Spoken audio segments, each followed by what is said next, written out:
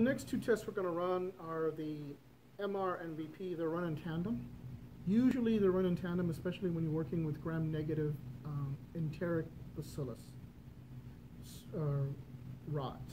So when you do these, you run them together. Sometimes you'll run them individually when you're trying to figure out other organisms, but for the most part, they're run together. So this is E. coli, and so what I'm going to take E. coli is I'm going to take E. coli, and I'm going to add methyl red to one of the tubes. So these are the same exact tube.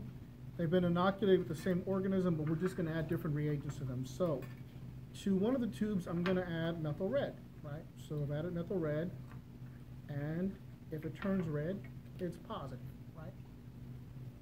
So that's positive. So the other tube, I'm going to add the reagents for the VP. So the reagents for the VP are potassium hydroxide and alpha naphthol. Okay, so I'm going to go and add those, and so when I add potassium hydroxide, I'm going to add about 15 drops.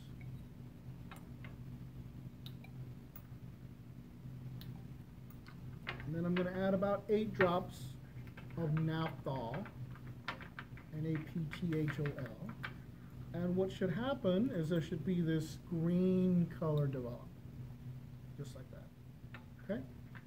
Now, this test is going to be negative because E. coli does not produce neutral end products. But in order to complete the test, because it takes a pretty long time to get this done, we have to add a catalyst. So a catalyst, remember, speeds up a reaction, but it doesn't really interfere or get used up completely. So I'm going to add a little bit of the catalyst, and the catalyst is creatine.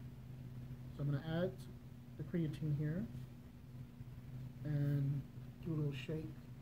And no matter how long I shook this, I'm never going to get a positive test because E. coli does not produce neutral end products. It produces acid end products, which is what the MR tests for. MR positive, VP negative is the typical pattern we see for E. coli.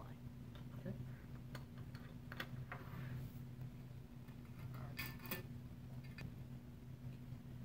So the VP, we used an Enterobacter species. This is Enterobacter cloacae.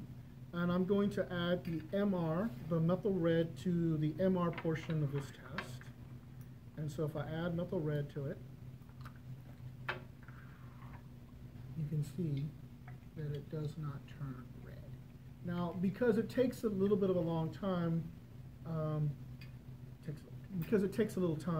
I've already added the reagents for the VP.